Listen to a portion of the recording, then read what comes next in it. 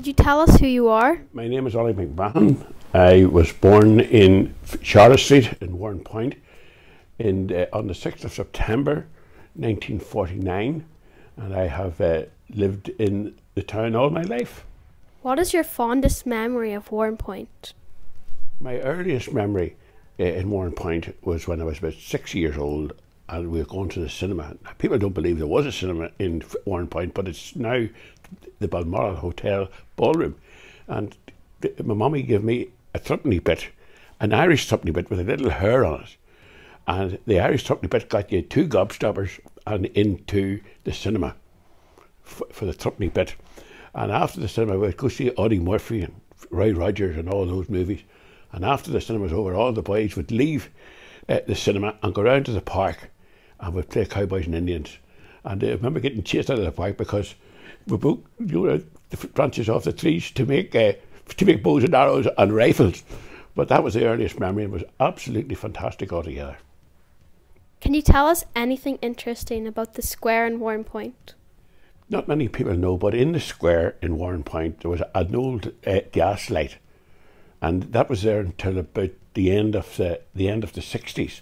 And beside the gas lamp there was a horse truck for like water for the horses on the fair day. The fair day was on a Friday, and there was all sheep and cows and that. So I was coming home from school one day, and all the boys were carrying on, and they threw me into the horse truck. And I had to run home and I was soaking wet, and I could remember all my clothes were woolly and they were hanging off me with all the water, and my mummy nearly killed me, and it wasn't very fun. The boys threw me in for for a bit of a laugh, you know.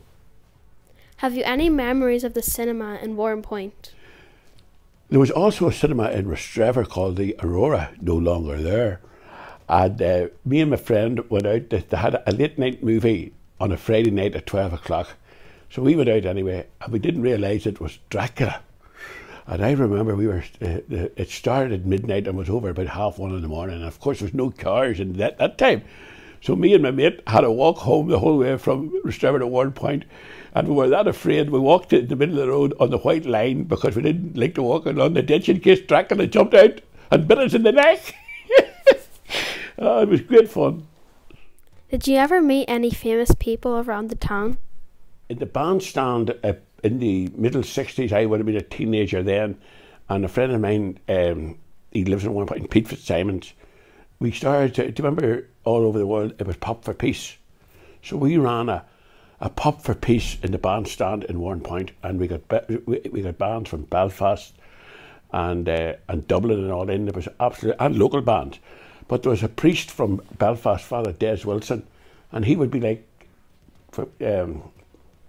Brian Darcy would be today. He was a pop priest, and he came down and hosted the chauffeurs, and the park was absolutely packed with young bands. But 1969, in around that, 67, 69, and absolutely fantastic. Local bands and big bands from Belfast and big bands from Dublin all wanted to be involved in the Pop for Peace. So, any other happy stories from Old Warrenpoint? A lot of people don't remember, but during the Second World War, the GIs, the soldiers from the States, were out in Ballyedmond and in Cranfield, and there was an airfield out there. My mummy, God rest her, lived in Warrenpoint, and her sisters were living there. But her sister met a GI at a dance in Warrenpoint, and she lived all her life in Kentucky.